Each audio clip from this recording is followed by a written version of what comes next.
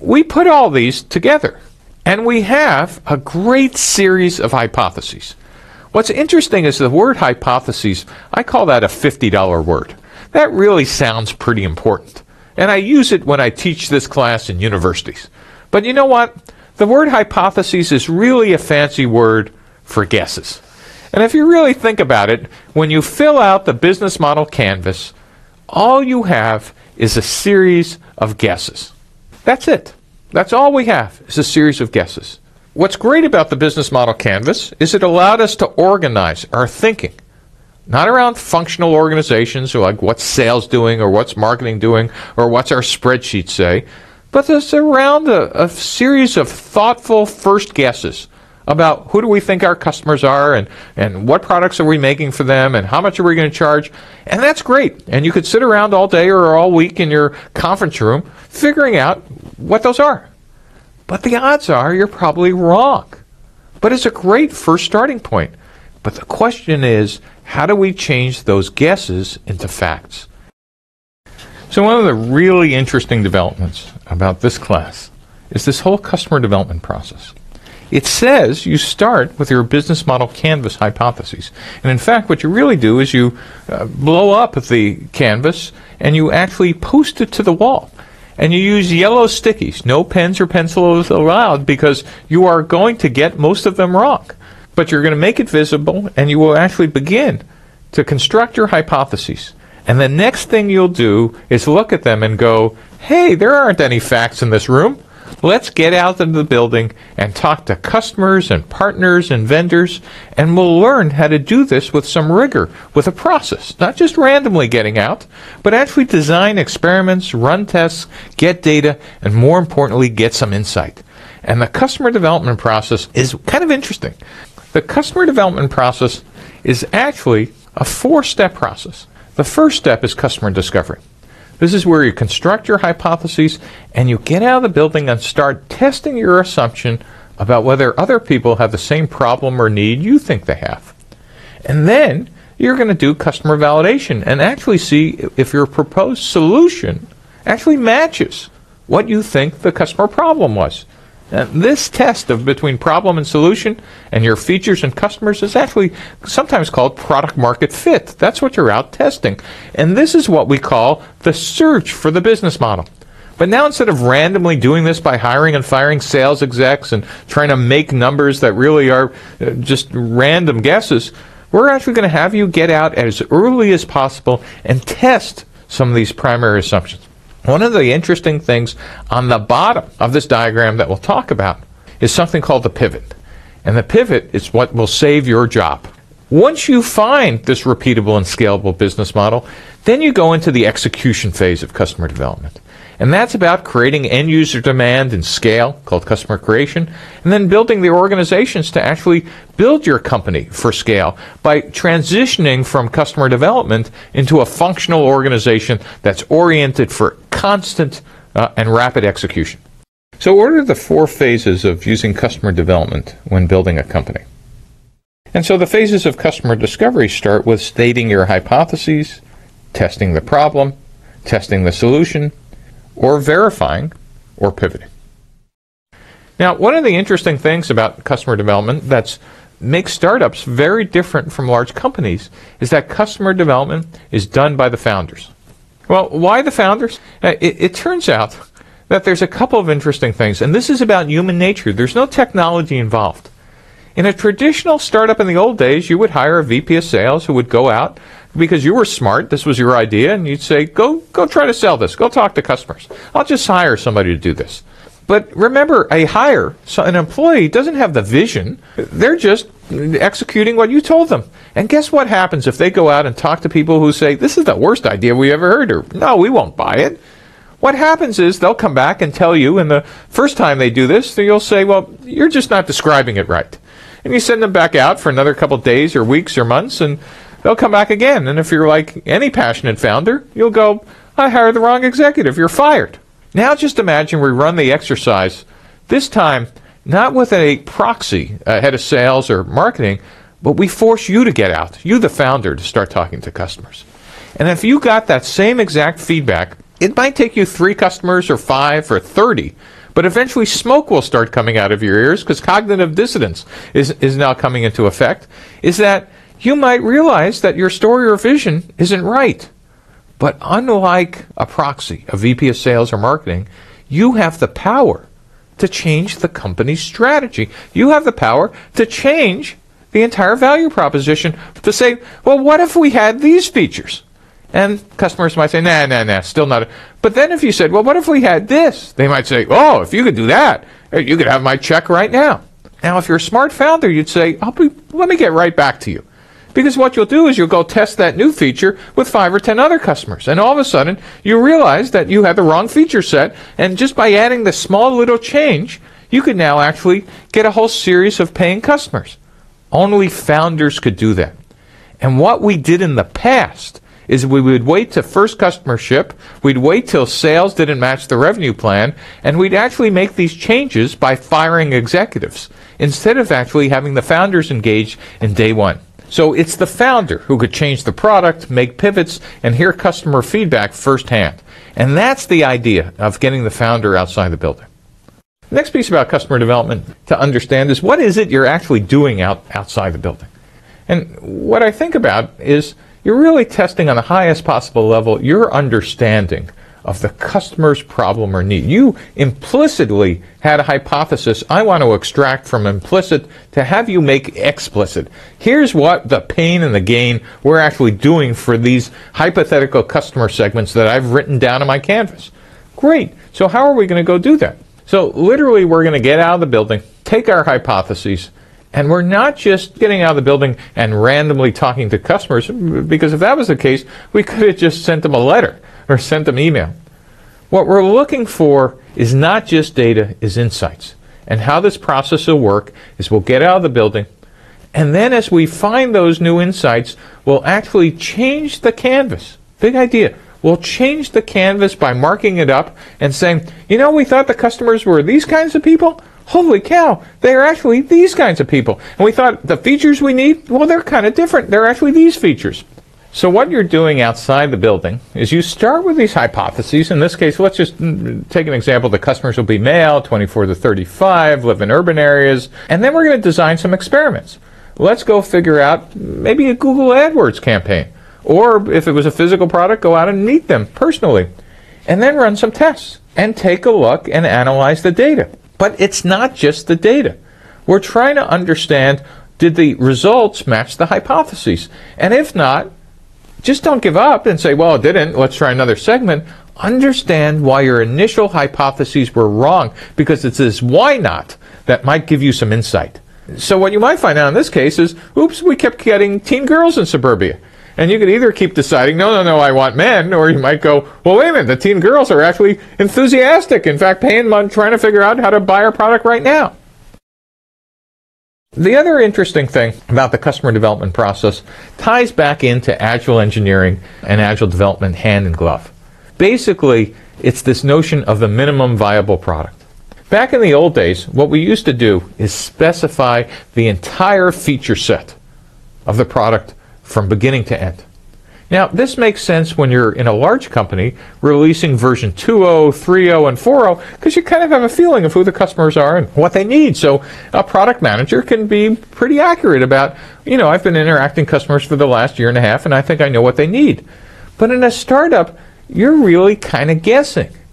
And the odds are you're going to be guessing wrong. So rather than waste a whole ton of time and money, why don't we actually get outside the building before we build something and waste a lot of engineering time and, more importantly, cash, because that's what puts startups out of business, is running out of money. We want to make sure that we actually listen to the people who eventually will buy this product. We want to make sure we satisfy their wants and needs. So why don't we just figure out how to build the minimum viable product? Build the minimum features in order to get feedback. Now, feedback could take the form of input and verbally, or they gave you early orders, or they gave you anything that was valuable in helping you come to closure of what should we be building in what order. And by the way, an MVP could be something as simple on the web as a wireframe or a PowerPoint slide, or for a physical product, it could be a physical mock-up, or it could be a working part of the system. But as you get more feedback, you could start adding more features. So one caveat is a comment I always get is, well, Steve Jobs didn't build the iPhone by asking customers, and we really doubt Henry Ford asked customers did they want a car before one existed. In fact, in his case, if you would have asked people about what they wanted, they would have said a faster horse or one with 6 legs. And so the immediate response is, well, therefore, for new products, you just don't get out of the building at all, and that's just a fallacy. There is a type of startup in what we call a new market, and we'll be describing new markets in the customer segments lecture. But just understand that in new markets, of course you don't get out and ask people what features they need, but you do want to understand how is their day in the life different today versus the day after you give them your new product. How does their world change? And there's no possible way, sitting locked in your conference room or your office, you would know that without talking to customers. One of the other interesting observations about customer development is this notion of the pivot. Pivot was a term that my best student ever, Eric Rees, coined when he noticed the arrow between customer invalidation and customer discovery, and he actually gave it a name, which I think is incredibly accurate. A pivot says, what do you do when your hypotheses don't meet reality? And this is such a neat observation about startups and why what we now know is much different than before. What we now know, instead of firing executives, when our business model doesn't match what's going on outside in the real world, we fire the model. And we simply say, hey, our hypotheses were wrong. So because we've been building the product iteratively and incrementally and keeping our burn rate incredibly low, a pivot is a substantive change to one or more of the business model components. It just simply says, hey, this isn't our customer segment. Our customer segment is really here. Or, wait a minute, our revenue model shouldn't be freemium. We should be charging for it from day one. Or, wait a minute, we've been using the wrong distribution channel. We need a direct sales force. Or, gee, we have the wrong partners. By the way, an iteration is a minor change to one or more of the business model components. So, for example, an iteration would be going from charging from $9.99 to $6.99. A pivot would be a change of, gee, our pricing is going from freemium to subscription. That's a substantive change. So the key idea here is a pivot allows you to get out and make changes. Remember, typically only the founders could do pivots, but is actually the heart of what makes customer development radically different than what's come before. The other thing to notice about pivots is that you want to keep them up at a constant speed and a constant tempo. And you want your entire company operating with speed and tempo in decision making just like a metronome. Right? It's constant, it's consistent, and it's relentless. Let's take a look at the first step in customer discovery. You're going to be living this for the next couple of weeks if you're doing this for real. Phase one is you state your hypotheses and you draw the business model canvas. And again, you put the canvas on the wall, you and your team get around and put up yellow stickies. But the next step is you get out of the building. You're going to test the problem. You're going to test your understanding of the customer's problem or need, and you're going to figure out how to build the prototype. The next thing is you're going to test the solution. You're going to test the solution if you're on the web by building a low fidelity and then a high fidelity prototype. And you're going to again test your understanding of the customer's needs and whether your solution matches it. And this match, again, is called product market fit. That's the holy grail for entrepreneurs. Am I building something that people can't get enough of or are just willing to open up their wallets and empty it in front of you to get their hands on? And the fourth phase in customer discovery is you verify or pivot. Do people agree that you're solving a high-value problem or need? And do you understand your business model enough to start test selling, which is the next step in customer validation? Now, what's really depressing to most entrepreneurs is the answer most often the first time you go through this is heck no. And what's worse is, well, they kind of sort of like, well, kind of sort of is not a startup. Kind of sort of is people have been nice to you. The only time you know that you have something that's worth investing your time and money in is if people are literally trying to force their money on you or can't use your product even in its buggy, uninitialized form enough. This is what you're looking for. And if you haven't found it yet, that's why the customer development process is an iterative circle. It assumes you will be going through this multiple times. And when you finally think you do have something that matches customer needs, you get to the next step, which is customer validation. Let's take a look at customer discovery one more time in just a different way. Again, if you're using the Startup Owner's Manual, you'll notice these two tracks. And remember I said you have one track for physical, one track for web mobile, and all that are the different tactics for one channel versus another. But the strategy is the same. State your hypothesis, test the problem, test the solution, pivot and proceed. And remember, all of this is going on outside the building in front of customers. So earlier we looked at the 4 phases of the entire customer development process, but now let's take a look at the customer discovery process itself and order its phases. And so the phases of customer discovery start with stating your hypotheses, testing the problem, testing the solution, or verifying or pivoting. Let's take a look at the next step in searching for a business model, and that's customer validation. By now, to get to this step, we assumed you believe you have product market fit. Now, you would say, okay, now I could hire people, now I could run my $1 million Google AdWords campaign, and we say, no, not really. We don't really think you have enough evidence to do so. We kind of hear you that you believe you do. So we're going to do this again, but this time trying to get orders or users or both, depending on what your business model said. So phase 1 is you're going to get ready to sell.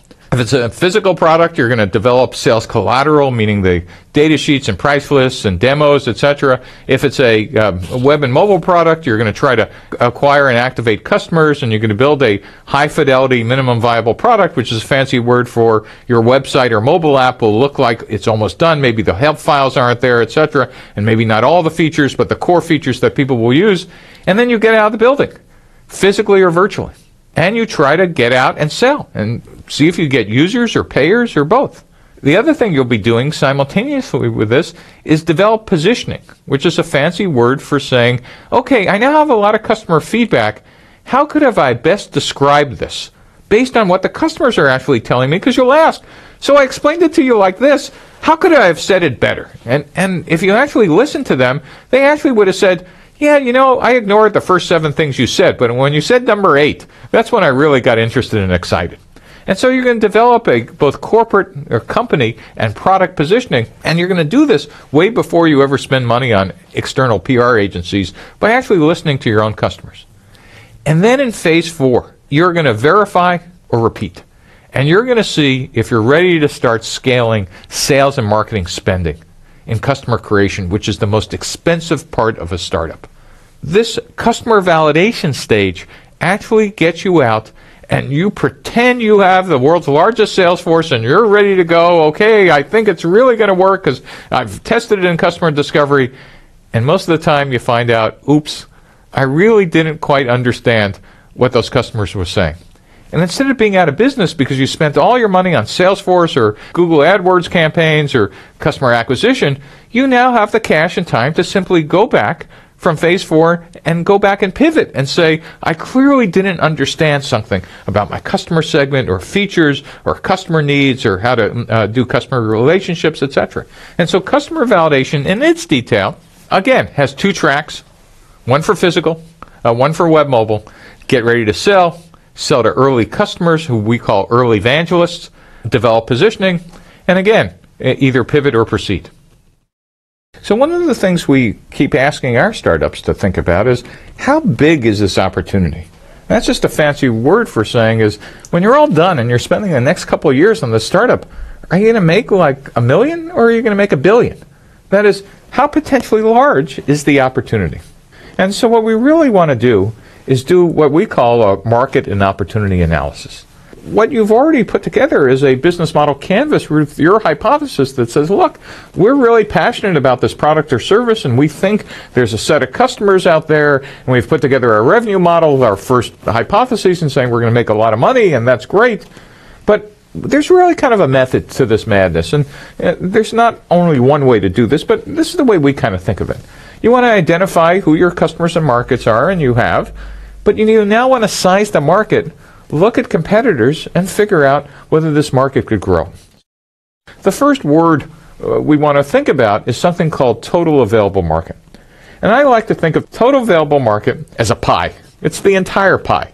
Total available market says, look, how many people or companies or whatever your unit of sale is would want or need this product, and how large is the market in dollars or units if they all bought? That's just a pretty nice calculation. And the question is, okay, how would I find out? In different industries, there are analysts that specialize in vertical markets and enterprise software. It's Gartner and Forrester. In video games, it's the NPD Group. In consumer research, it's Nielsen. If you want to understand how many web and mobile startups are, you go to the Startup Genome Project, etc. So you need to ask some questions: is which industry analysts kind of follow your specific domain? And then also Wall Street analysts follow competitors in this business. And that is, they follow who's ever public. And in fact, some of them write very nice research reports. If you have access to a university library or a friendly broker, you could get a great free industry analyst report. And I would be asking others as well, and Google is your best friend here.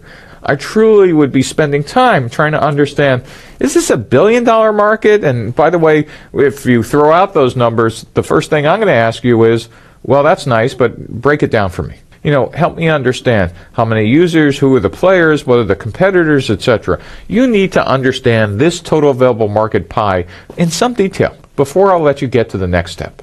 And the next step is, how big is my slice? And we tend to use a fancy word for that is, what's the served available market? And the served available market means, okay, well, instead of the theory that there are 7 billion people in the world, how many people really can use a, mobile app? Oh, well, a mobile app is kind of dependent on how many people have mobile smartphones. And gee, if I'm making the mobile app for, let's say, an Android platform, then the first question is, how many theoretical people are going to be using, Android platforms in this year and the next 5? Oh, now I could start estimating what's my served available market. And so how many people have the money to buy the product? That is, are you a 99-cent product or are you a $99 product? Now you're narrowing the market based on pricing or availability. And you want to do some thought experiments, like how large would the market be in dollars if they all bought? If everybody in the served available market bought, how large would this be? And this is kind of your first test to say, oh, or wow. And so you want to understand this both for dollars and units. And how do you find out? Well, this is one where you're really out of the building and talking to customers. And then I think of this again, using the pie analogy. The first step was trying to understand the number of people in the world, but now we can narrow it down if I have an Android app to the number of Android phones, capable phones, and then down to, well, how many would buy at my price. But now we really want to get pretty specific. Who exactly am I going to sell in years 1, 2, and 3? How many customers is that? How large is the market if they all bought? That is, what we now are coming up with is the total number of dollars. If you had 100% market share, your revenue isn't going to exceed this number. And how many units would that be? Again, how do I find out? Boy, this is really about getting out of the building and talking to customers and talking to potential channel partners and talking to competitors, etc. You really, at the end of this exercise, now have a first pass hypothesis about, is this business model canvas worth executing for the next couple of years?